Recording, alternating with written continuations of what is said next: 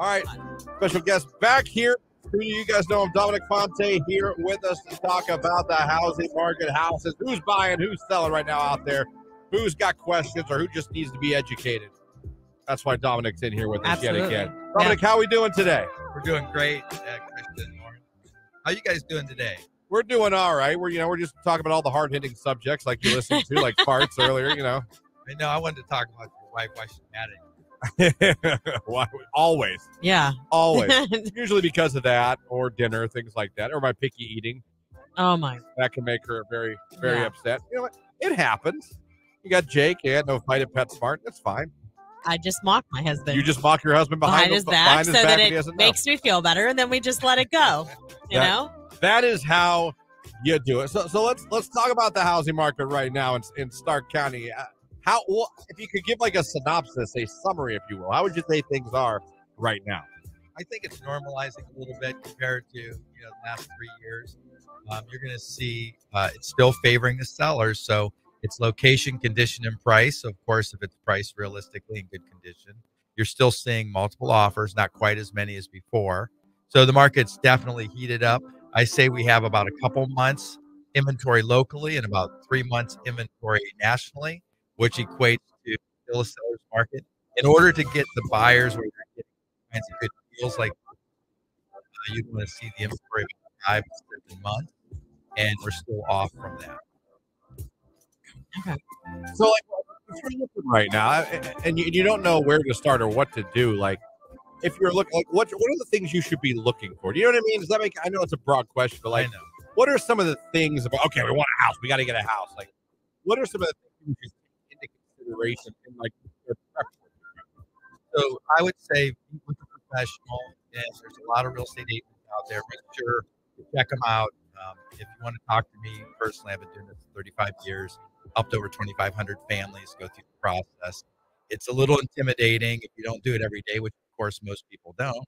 So I would say the first thing would be a consultation, like have a chat with someone competent and just kind of like brainstorm a little bit about what your thoughts and wishes are, what your perceptions are, and then get educated. Because I always say an informed person, if you're educated and informed, you're a happy decision.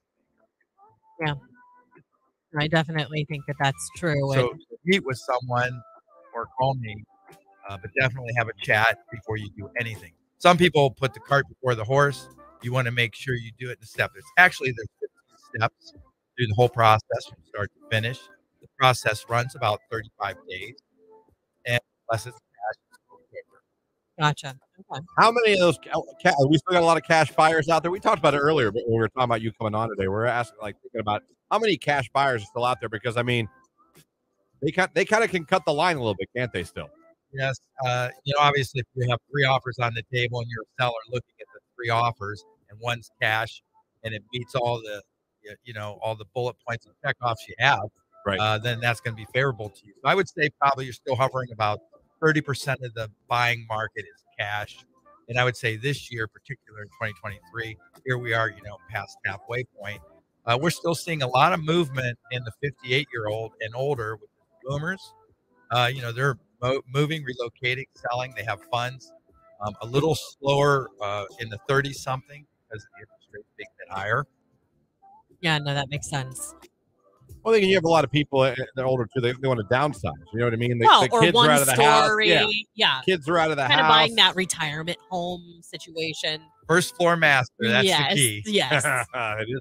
Hey, what? I had a ranch house. I loved it. We have a ranch house. I do love it. Can I tell you though, it's awful because if we go to my mom's house, which she has a second story and stuff, and I'm like running up the steps, I'm like, dang, that second story keeps you in shape. I'm like, this is where to be out because I'm used to 1 floor. So I know there's a shortage of first floor living. Can you make right now a little more money on like a ranch style house or a 1-floor house right now than you could with like a two story? I would just say it's supply and demand, and there's no supply, limited supply, first floor master plans. Now, of course, if you have a 1960, 55 to 60 ranch, you still have the situation where you have laundry in the basement. So, people when they're transitioning, they want to think about laundry on the first floor. So you sometimes have to retrofit a room or a closet. And, so yes, there's big demand and you will get a premium. Okay. Talking to Dominic Fonte. Dominic, you know something I do? I check around the housing market, both here and in like Mahoning and Trumbull County a little bit because of where I'm at right now. But one thing I'm seeing a little bit that's more when I look at these pictures and stuff, and maybe I'm crazy, but are you seeing an increase in people that I think it appears bought houses, we're going to flip them and then just said, screw it, they're putting them on the market as is? Does that make any sense? Yes, they call it wholesale. So Okay. what happened was, if you regress a moment back when we had 10, 12 months of inventory, which would have been probably, I would say, '08 to 13, that's when everybody piled into the market to do the flips. And Right. then when the market tightened up, the people kind of waned away. And then now they're paying a premium for these houses that need work. And then by the time they see what the supply, demand, logistic cost, and so forth, they say, you know what, I'm just going to wholesale to somebody else. Maybe it'll be a dad helping a kid, spending the money, and then your son or daughter would move into it. So I see that, and they call that wholesaling. They just put a few bucks in their pocket instead of flipping it, retailing it. They just send it over to another investor or someone that would be like you, Christian, buying it for your baby, in anticipation for college, and use it as rental until the kid's old enough to buy it off you. Yeah, no, that's really cool. We just had a comment on Facebook come in. Amber, she said, I just recently purchased our first home. Zev Ron. Oh, yeah. Zev works on my team. Zev's awesome. There you go. Yeah, she said it was a great experience. So. Yeah, thank you so much for working with me and my team. We honestly, we've helped 2,500 people, and she can attest that the experience with working with us is stellar because it is a little bit stressful and very emotional and very costly. Yeah, so you don't want to screw it up. So you don't want to be the guinea pig. Yeah, sure. It's definitely a Thank huge you. purchase. If anybody has any questions for Dom, you can send them in 330-269-9292. I think that's one of the cool things about you and your team, Dom, is that no pressure salesmanship, nothing like that. You want to help these people. You and your team want to get these people in a home that fits their budget. You know what I mean? But makes sense for them too, and doesn't put them in a future rut financially because not everyone does that. I agree. I think it's not only just because I'm in real estate, buy or sell. There's many times they've talked people out of buying or selling because they're buying it emotional, not logical. So there's a little process I run them through to help them make an informed decision. So you're kind of that voice of reason on their shoulder. Absolutely. You're not going to guide them into a situation you feel is going to be risky or harmful. My team, the way I trained up my team is, you give 110%, put the customer's needs ahead of yours no matter what when it comes to making the right decision. No matter how bad you need the money, no matter how bad you need the sale, it's all about what's best interest of the customer. Because at the end of the day, if you do what's right for the customer, right, and they realize what you really did to help them, they'll tell 10 people anyhow. So, it always comes back to when you do the right thing. Yeah, 100%. Talking to Dominic Fonte here on the station. Again, like you said, if you got any questions for him, things you want to talk about or want us to talk about with him, 330-269-9292. Leave the comments on Facebook, YouTube, and Twitter. Right now, let's walk the moon, shut up, and dance right here on Q92. And let's talk about the elephant in the room right now, Dominic. The interest rate.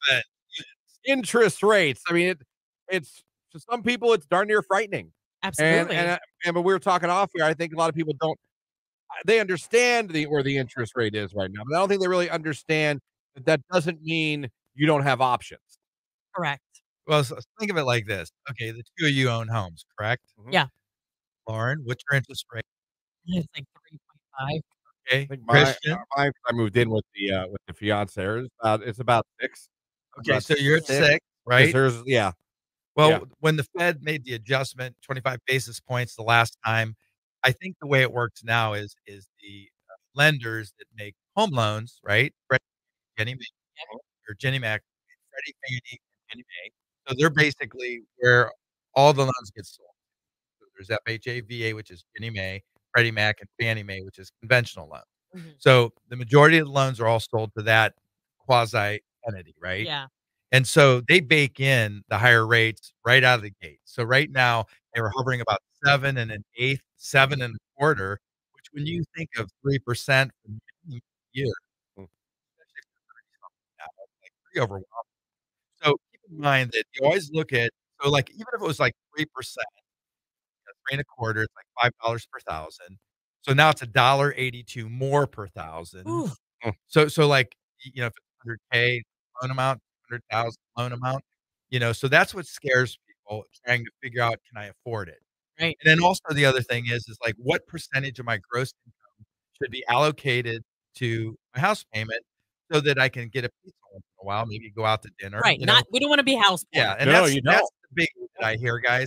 So I would say, look at like 30% as a baseline. Try to stay around 30%, 28 to 30% housing expense, right? But I'd say what a lot of people aren't aware of, there's special loan programs out there that you want to be aware of. Now, you can always reach out to me at 330-418-1535, and we can discuss what options, and I'll give you a couple of examples what I'm talking about. Okay. So there's what's called the USDA loan, right? It's not a steak It's not or beef. hamburger. We're not talking about beef. We're not talking about beef. We're talking about a loan. And it's kind of, there's a map, and you have to kind of look on a map, it's a zip code map setting, and it's usually more of a rural type setting. And these are like zero down loans where, if you're doing an owner occupied, you live there for a period of time. I mean, what happens is if you jump into the game, you can actually get into these houses with limited down payment for special programs, right? USDA's one, FHA's one, that's 3.5% down. Sure. Down payment is what we're talking about. And the rates are very competitive. And then also there's a veteran. If you're a veteran, that's a VA zero loans, down. yep. And then in each area, the banks have to offer these special programs for community loans or they're called different things. Okay. And so based on income and how many people are in your household, you qualify. And this is without private mortgage insurance. Like if you don't put 20% down, a lot of people have to pay, they call it MI, mortgage insurance premium. Yeah, or maybe you have a little bit of a dicey credit situation and they're Right. taking a risk on you. You got to pay that. I mafia money. premium. It's Yes. mafia money. Mafia Yeah. money. So you pay this money, it doesn't really go towards anything except for default.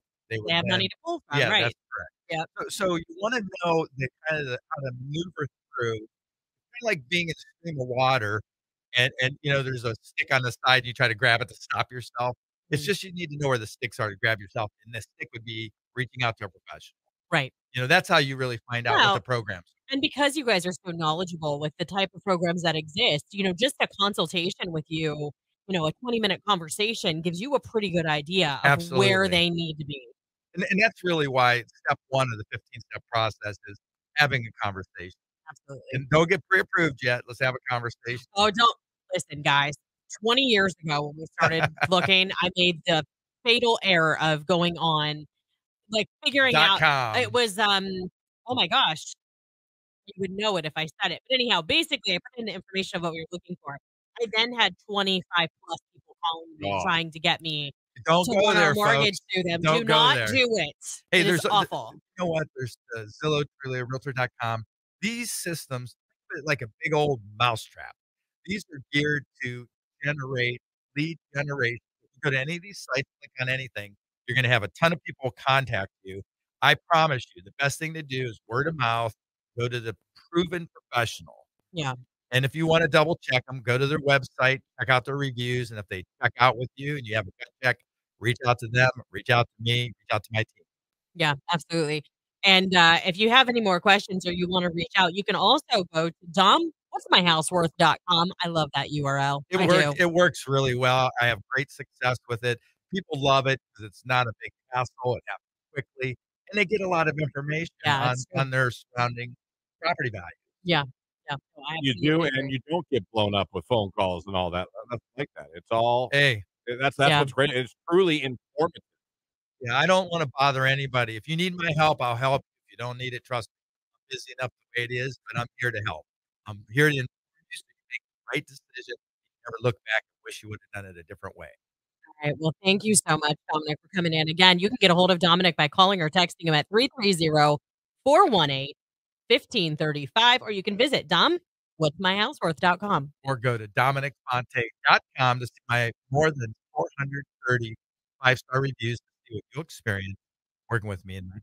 Ooh, grab a cup of coffee because that's a lot of great reviews. He will help you out. He will get you where you need to be, and he won't put you in a bad position. Dominic Fonte, always a pleasure. Thank you for stopping in and chatting with us. We appreciate it. Have a great week.